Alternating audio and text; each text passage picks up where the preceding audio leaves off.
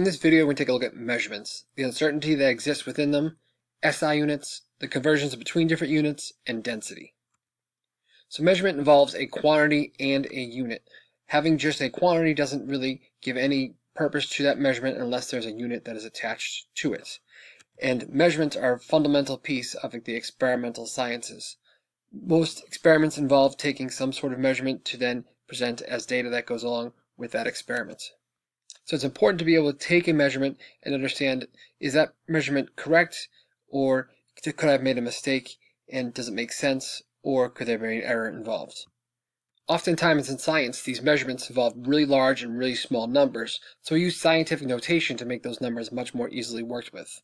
So it's a way of taking really big numbers and making them smaller, and really small numbers that involve lots of zeros, and making, again, a smaller amount of digits that are involved for that measurement.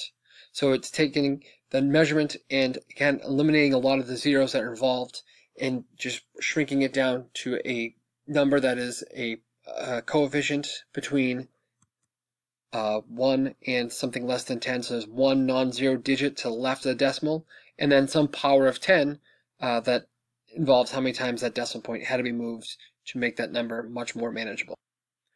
So here's a couple of different measurements that involve taking numbers in science and making them something much more easy to work with. Looking at the Earth and how far it is from the Sun, it's 149,600,000,000 meters from the Sun. But again, that involves a lot of zeros, a really large number I have to write over and over and over. So we're going to take that number and convert it into scientific notation. And here we see we had to move the decimal point 11 places to the left. We had to make that number 10 to 11 times smaller. So taking that 1.496 and multiplying it by 10 to 11, again, will make it back 10 to 11 times larger. So we can say it's 1.496 times 10 to the 11th meters from the Sun. It works for really small numbers too, looking at the size of an atom. So this atom of carbon is 0.00000003 meters in width. Again, that's a lot of zeros to have to work with, have to write over and over and over, and we can much more easily shrink it down by moving those zeros now to the right. And again, we made that number now 10 to the 9th times larger, so we have to multiply by something to make it 10 to the 9th times smaller. So we can just write this as 3 times 10 to the negative 9 meters in width. These measurements have what we call significant figures, numbers that were actually measured numbers that are known to the person that took that measurement, giving other people an idea of how specific a measurement was, how precise a measurement was. So it's all values that are known by that instrument that was used to take the measurement, plus one more estimated value there out. And so we can look at these measurements and the numbers involved to get an idea, again, of how precise that measurement was, how good of an instrument was used to take that measurement, and then oftentimes we use calculations with them, which are also going to involve significant figures. Here, looking at this blue line, we see that, again, it is 8 units long, but not quite 9 units long. And you wouldn't say that it's 8 or 9, because clearly you can see it's neither. And so you'd report this to somewhere between 8 and 9. You'd estimate roughly how far between 8 and 9 that measurement is. And I called it 8.6 units. But should it be something more exact, like we see this green line, and again, to let the person know who sees this number just how exact your measurement was, you have to report out again to that tenths place, because you are saying it was 7 and exactly on that line, not that it was estimated between a 6 and an 8, and it was roughly halfway between calling it 7, that it's actually 7.0. My instrument measured to the ones place, and I estimate out to the tenths place. So taking a look at these numbers, how do you know which digits are significant, which ones are not, which ones are really just placeholders? So the first rule of looking at a number to determine how many significant figures there are is every non-zero digit within a number is significant. So any number, again, that isn't a 0, 1, 2, 3, all the way up through 9 are significant digits. So in a measurement that would involve 123 centimeters, all 3 of those figures would be significant. Second rule involves zeros that happen between numbers. Again, those zeros are actually measured zeros, so they are significant digits. So in a number like 1001 kilometers would be 4 significant digits. The 1, the 2 zeros in between, and the 1 on the end, all 4 are significant. The next one, looking at really, really small numbers, when you have a 0, then a decimal, and another bunch more zeros like we had with the size of the atom. All those zeros there are just placeholders. They're just making sure that it gives a value to that measurement, and they're not actually measured out zeros. And that's why when we changed it to scientific notation, it was just 3 times 10 to the negative 9, not 3.000000 times 10 to the negative 9. Again, those zeros were just placeholders, so there was only one significant digit in that number. So when you change it to scientific notation, it still remains just one significant digit. However, oppositely, when you have zeros at the end of a number that are after a decimal, like we saw with the 7.0 units as we measured before, those are significant zeros because you're telling the person that is reading that number your instrument was able to measure out to that place, that was a measured zero. Unlike zeros that are at the end of a really large number and there's an understood decimal, like 100,000, that would only be one significant digit. Those 5 zeros, again, are just holding the place of the ones, the tens, the hundreds, the thousands, and the 10,000s place. If you took those zeros away, you would change the value of that number, but they weren't actually measured zeros, so it is just one significant digit. And the last rule is that it's unlimited if it's a counted or known value. So again, if you're doing conversions involving these units, it's not going to change the amount of significant figures. Or also, if it's a counted number, then it's really infinite number of significant digits because you know it's an exact number. And again, oftentimes we do calculations with these numbers, so there's rules that go with doing calculations also, because you can't end up getting a number that is more precise than any of the numbers you used before. You can't gain significant digits just because you've done calculations with them. So when you're doing adding or subtracting, you round to the least known place. So if you had 3 numbers that were to the tenths, the hundredths, and the thousandth place, you have to round to the tenths place because the least precise instrument you use only went to the tenths place. And then when you do calculations involving multiplying and dividing, you round to the one that had the least amount of significant figures. So if you had a number that had 2 SigFigs, and then another number that had 3, and another number that had 4, then you have to round to only 2 significant figures for that measurement.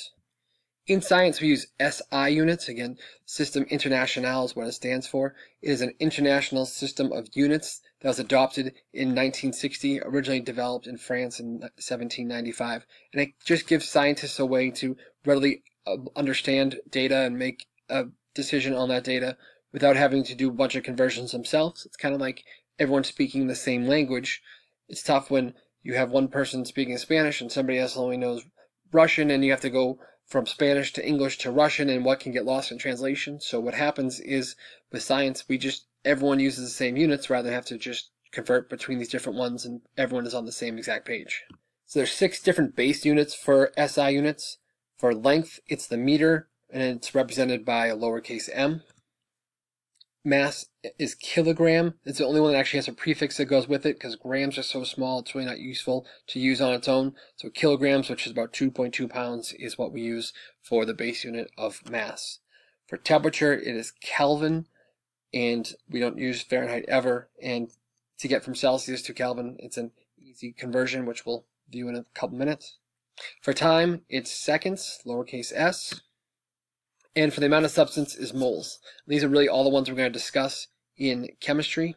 But there are 2 other ones which be involved in physics: electrical current, the ampere, and light intensity is the candela. And again, we won't discuss any of those this year. Just those other 5 is really all we're going to look at.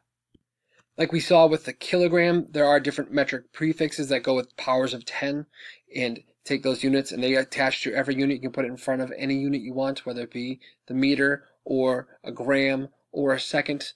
All these prefixes can be added to them. So for really, really large numbers, first we start with giga, 10 to the 9th times larger. Mega is 10 to the 6th, or a million times larger, like a megabyte and gigabyte. Kilo is 10 to the 3rd times larger, a kilometer or kilogram, as we already saw. Hecto, 100 times larger, and deca is 10 times larger. The other ones are then for getting powers of 10s smaller. Deci, 1/10 of a given unit, whether decimeter, decigram, doesn't matter. Centi, 10 to the negative 2, or 100 times smaller. Milli, 1,000 times smaller. Micro, 1,000,000 times smaller, 10 to the negative 6. And nano and pico, we won't use too much, but again, those are other metric prefixes that do come in handy in science. So for length, again, the base unit is the meter, but from that there are other useful units which we were going to discuss, whether it be the centimeter, meter, kilometer. And again, you pick whichever prefix makes sense for the size of the measurement that you're taking. In science, oftentimes we use volume, which is derived SI unit. It's a 3 dimensions of length, length times width times height. It's how much space matter occupies. And for solids, we're going to use centimeters cubed, and for liquids and gases, we'll speak in terms of liters. There's other common units like the milliliter and microliter for really, really smaller sized amounts, but also you can go larger. Kiloliters is a possible unit also, but we won't talk things on that scale.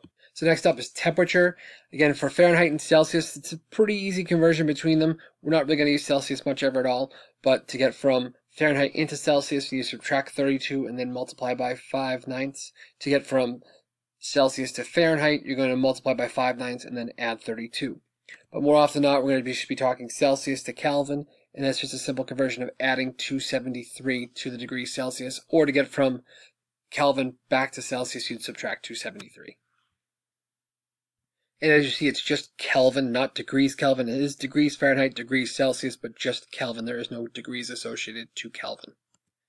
Conversion factors. Conversion factors are used to get between two different measurements of different units. It's a ratio of these equivalent measurements. So since it's their ratio and they're equivalent, you're just multiplying by 1.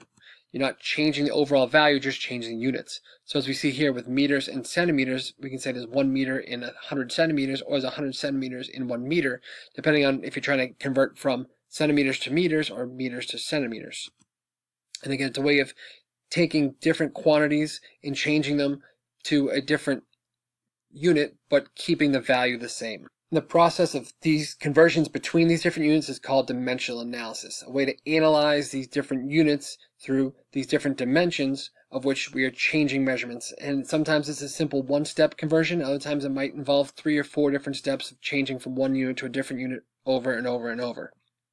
It might give you a different way of problem solving, again, changing between different units, making comparisons between different units, and it allows you to, again, to convert from one set of measurements to a different set of measurements without changing the value of the measurement that was originally taken.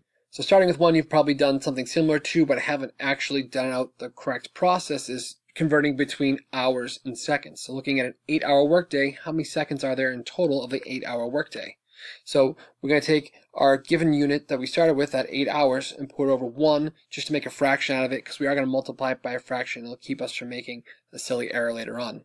So now if I take that relationship of 1 hour to 60 minutes, putting hours on the bottom, now I see hours will reduce out, getting me 2 minutes, and I can do the same thing from minutes into seconds. And again, 1 minute and 60 seconds are an equal measurement, so I can use it as a conversion factor. Now again, that minutes reducing out leave me at the unit of seconds, and I find that there are 28,800 seconds in an 8-hour workday. This can also be used in other situations where you have different comparisons of different units that are again equal to each other. So looking here where I have a 50-gram spool of copper, and I need 1.84 grams of copper wire for each student, how many students can I get to do this experiment? So I'll still start the same way of taking my 50 grams over 1, taking my given unit, putting it over 1, and now putting some sort of relationship that equals 1 next to this that allow me to get rid of units which I have, getting to units that I want. And I know there's 1.84 grams of copper for every student that's going to be doing this experiment. So again, grams of copper are going to reduce out, leave me with students, and I find it to be 27.174 students. Although that's not a very useful number when we're talking about students, so I find 27 students can do this experiment. And the last topic we're going to discuss is density. So oftentimes, when you're in elementary school, you fall for this. Which weighs more, a pound of steel or a pound of aluminum? And you say, oh, it's got to be the steel. I know steel weighs more. But in reality, they weigh the same. But you think steel weighs more because it has a greater density, and you classify it as being heavy. But in reality, a pound of each is a pound of each. It just takes a lot more aluminum to equal a pound than the steel. We see that here looking at lithium and water and lead. I have 10 grams of each, but I need a lot more lithium because it has a much lower density than I do water, than I do lead. And that's what makes you say lead is so heavy, because so little of it would equal out 10 grams, but I need so much lithium to equal out 10 grams. So as you can see from the units, the grams per centimeter cubed, we know density is the ratio of an object's mass to its volume. And more simply put, D equals M over V. And it is an intensive property though, because it has to do with the makeup of what's going on. So as the volume gets larger, as does the mass at the same rate.